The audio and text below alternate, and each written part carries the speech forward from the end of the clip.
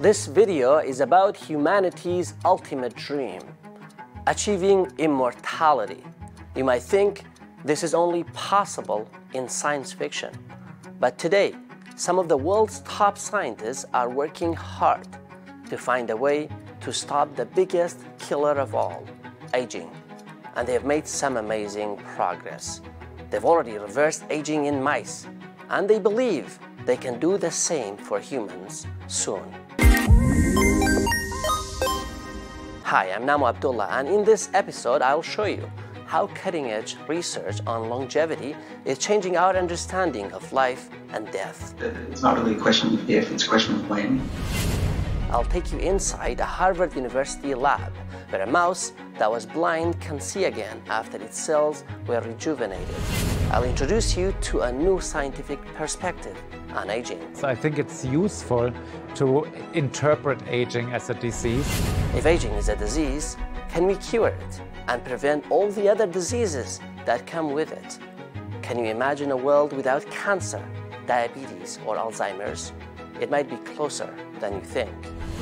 You'll meet a 51-year-old woman who has undergone a revolutionary gene therapy to reverse her biological age. And I decided to be patient zero. You'll hear from a leading scientist who has boldly predicted that humans will live up to 1,000 years in the near future.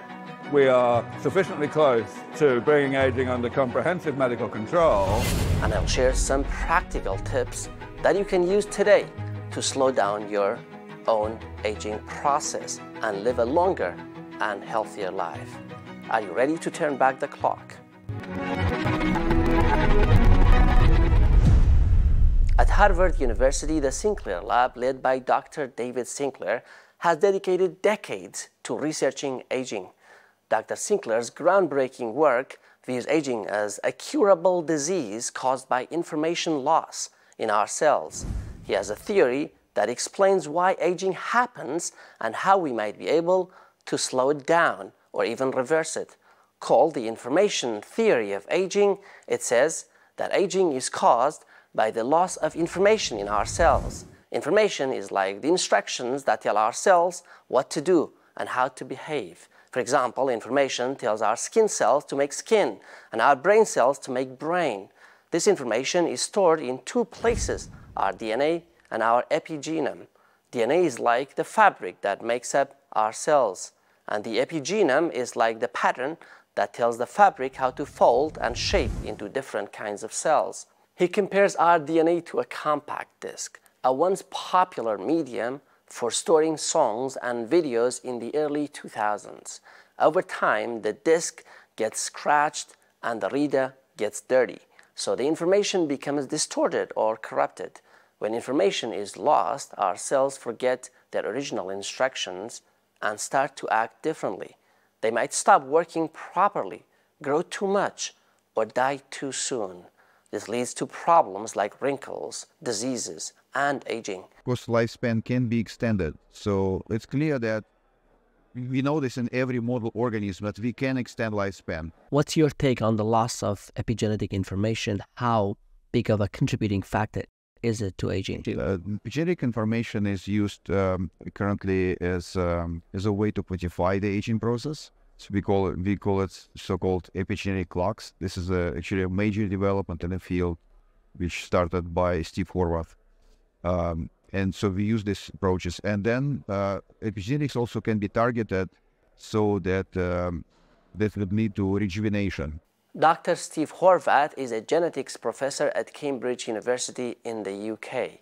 I talked to him about his groundbreaking work and his thoughts on Dr. Sinclair's research. Could you please explain to our viewers whether you agree with scientists like David Sinclair and others that aging is a disease? It's not a natural process. It's not an inevitable process. It can be cured. For practical purposes, I think it's useful to interpret aging as a disease, because when you do so, you then immediately say, can we develop drugs against it? And I do think that's a very worthwhile goal, to develop drugs against aging, you know. Whether it's natural or not, who cares, you know. This is a loss of eyesight, natural. Yes, everybody loses their vision as they age, but one can still do something about it. And same with any other manifestations of aging. What I can tell you is David Sinclair published this finding in Nature, which is a top journal. It went through careful peer review. One big reason scientists think we can live longer is by looking at certain special animals. For example, a bowhead whale, a mammal like us, can live more than 200 years. Some turtles seem not to get old, jellyfish never die, and naked mole rats are cancer resistant. But here is the catch. Most of the experiments to reverse aging have been done on animals, not humans. So we don't have solid proof that it works for us yet. So by treating the mouse with this lead antibody, therapeutic antibody, we could achieve up to 30% increase in the healthy lifespan. Actually, several research labs work on the same idea. And the idea is to use certain genes, they are known as the Yamanaka Factors, and to briefly express them to rejuvenate cells and organs. What exactly are Yamanaka Factors? These are 4 special proteins that can turn grown-up cells into flexible ones called pluripotent stem cells. This discovery won a Nobel Prize for Japanese scientist Shinya Yamanaka. At Dr. Sinclair's lab, they used these factors to make a blind mouse see again. You can see it in 2 videos. In the first, the mouse doesn't react to what is around it, but in the second, it's moving its head. Dr. Sinclair says the mouse has regained near perfect vision. This has been done with other animals too. We're showing in monkeys that you can actually restore vision, and using the same system but with human genes now.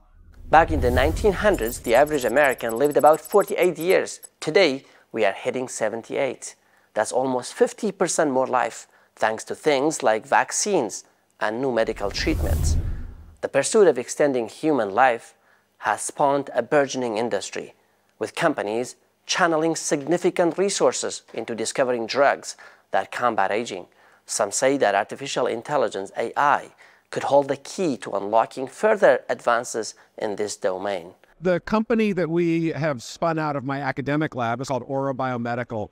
And really it's focused on identifying new interventions to target the biology of aging. And so the goal is really to figure out at the largest scale possible, what are the most effective ways to target that biology of aging to increase healthy longevity. And so the company has developed some robotic technology coupled with artificial intelligence that allows us to do that. And our goal is to screen 1 million different molecules to figure out which work the best to impact aging. But this one is a nasal spray that works with the phones, a smart device. And it'll be asking questions, right? And using an aging clock in the phone to actually help you track how you're doing, and is the medicine helping? What other things are helping reverse your biological age on the app? I'd say the most dramatic animal test that we've done was performed and funded by the National Institutes of Health, and that was in Syrian hamsters.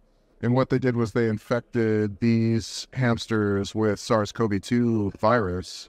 And what we were able to show was that we were therapeutic for the infection. So we were able to completely get rid of any of the symptoms of COVID in the, or sudden acute respiratory syndrome, which is where the word SARS comes from. Dr. Brand Kennedy says most scientists agree that we can slow down aging. There's been a tremendous amount of research already in the aging field. We obviously need to learn a lot more, but we know enough now, I think, to slow human aging. But we have to validate that, and there haven't been enough clinical studies yet, so we're really focused on getting that validation. I think reprogramming is very interesting.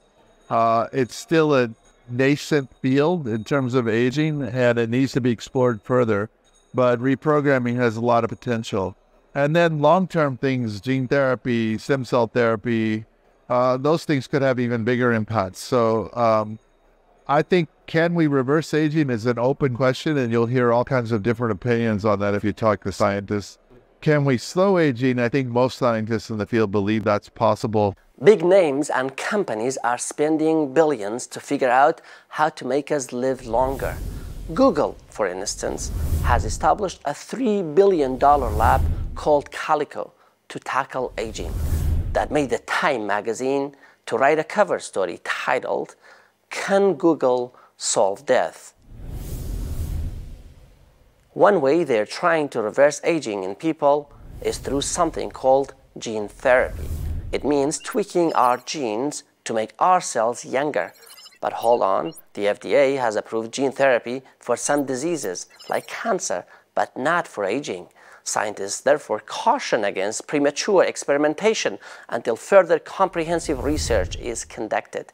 Still, one woman has already undergone this revolutionary procedure. My company is BioViva, and we're a gene therapy company, and we're committed to treating biological aging with genes. In 2015, we started the company with a premise that we would treat the first human subject to see if the technology that had already been around for a decade could actually reverse biological aging. And so we raised the money to do it, and I decided to be patient zero because if I was going to give this drug to other people, I wanted to make sure that it was safe. I was injected over 100 times all over my body in high cancer risk areas to make sure that it didn't cause cancer. We started to see telomere lengthening within the first 6 months, which is an indicator of biological age. It's just one form of biological age. So you might see videos of me and it says, "She reversed her aging by 20 years. That's in one hallmark of aging. We hoped that we had actually cured all of aging, but it turns out one gene doesn't do that. So we had to go back to the drawing board and start to research other genes that might treat aging. And now what we work on is a delivery method to get multiple genes in at one time to see if we can get the super wave effect and stop your aging." Meet Dr. Aubrey Deay, a superstar in the longevity world. He's been studying aging for nearly 30 years and thinks people who will live to 1,000 years are already among us. Looking back, it is a little surprising that nobody had really thought about the idea that repairing the molecular and cellular damage of aging might be easier than slowing down the rate at which the body makes that damage in the first place. But, it took me like 10 years probably to persuade my colleagues in the expert community that this was a sensible idea. But, of course, now it's very much mainstream and I don't have to justify it anymore. Sure. Nearly 2 decades ago, I think you said that the human beings that will live 1,000 years were already born. Do you still stand by that claim? I absolutely do still think that we are sufficiently close to bringing aging under comprehensive medical control that we have a very good chance now that people who are alive today will never get sick as a result of how long ago they were born, and that will inherently result in 4-digit lifespans at least. How old are you? That may seem like a simple question, but the answer is not so straightforward. There are 2 different ways to measure your age: chronological and biological. Chronological age is the number of years you've lived since you were born. This is the age you would usually tell people when they ask how old you are. As for biological age, it's the age of your body, based on how well it works. Glycan Age is just one of many companies saying that they can figure out our biological age and help us stay healthy. Glycans are these complex sugars that are surrounding every cell in your body, and we know that they're changing with age. Why they're changing? Because they are affected by chronic inflammation. And chronic inflammation is one of the 12 hallmarks of aging. So once your body starts building more and more chronic inflammation, you start aging faster. Now, when will we really be able to turn back the clock? Dr. Sinclair is pretty hopeful that it'll happen for most of us. Is it going to happen in your lifetime? But, unless you're 105, I think we've got a good chance. But while we wait for that, here are some things you can do today to fight aging. Get some exercise, avoid smoking, and limit alcohol. Eat more plants, cut down on sugar, try eating less, or doing intermittent fasting. Until the next episode of Next, stay healthy. Goodbye.